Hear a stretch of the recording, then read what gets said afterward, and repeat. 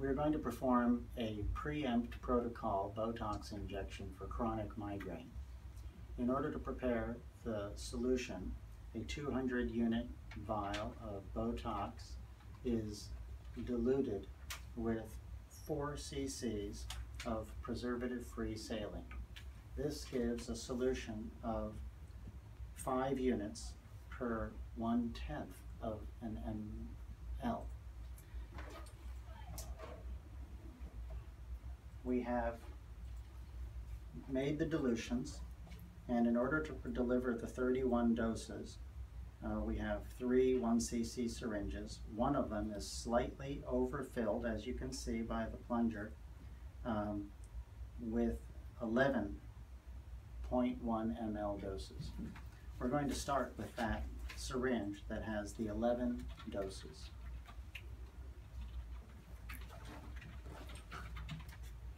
The sites in the forehead, we're going to start here with the procerus muscle, 1/10 of a cc.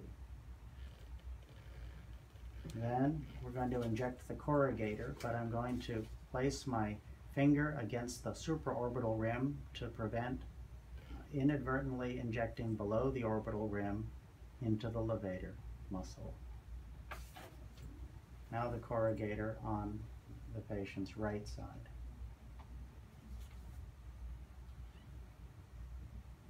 Now we're going to move to the frontalis muscles. We're going to inject the frontalis muscle on each side at the lateral canthal and the mid-pupillary line.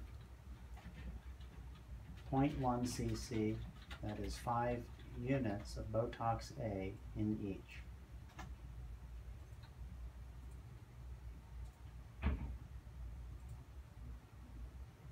This gentleman has had previous Botox injections and has had an excellent response.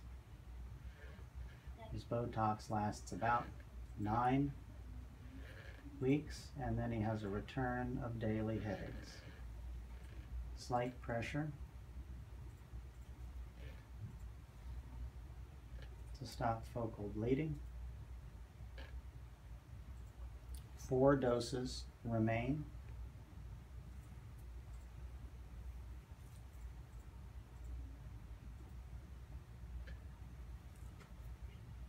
We're going to turn our attention to the temporalis muscle.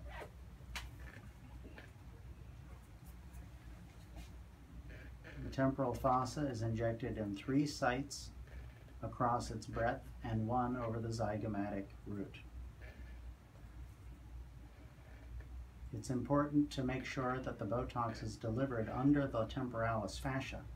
So inject down and touch the periosteum lightly, and then lift the needle to be certain the dose is delivered into the muscle. And this is into the root of the temporalis muscle. That's 4 sites in the temporalis muscle.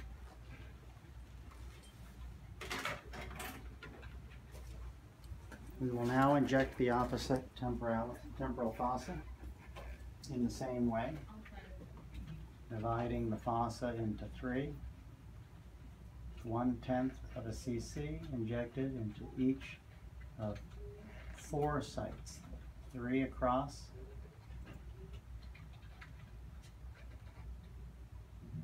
and 1 in the root.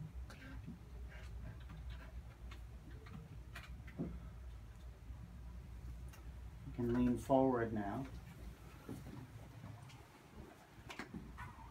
The Splenius Capitis muscle is now injected. It's easy to find the occipital tubercle, to slide the finger into the midline raphe and to pinch the Splenius Capitis. We inject 1, 2, 3, 4, 5, 6 doses there.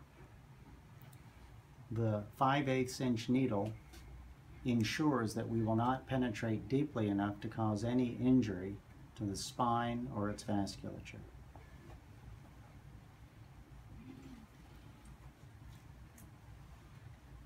The occipitalis muscles are also injected.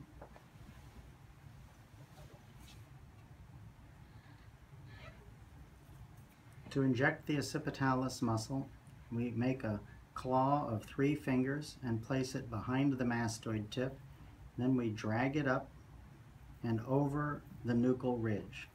Once we find the nuchal ridge, we are in the area of the occipitalis muscle. We'll deposit 1 dose at the tip of each of the 3 fingers for a total of 15 units.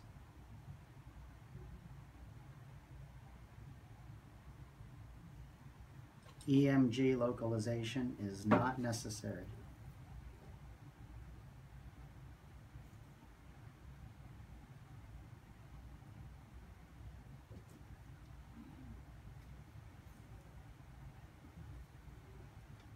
The final doses are in the trapezius muscles.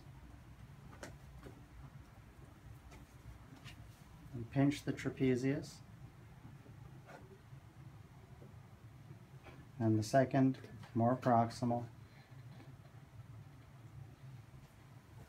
These rarely bleed, even though they're the closest to the clothing.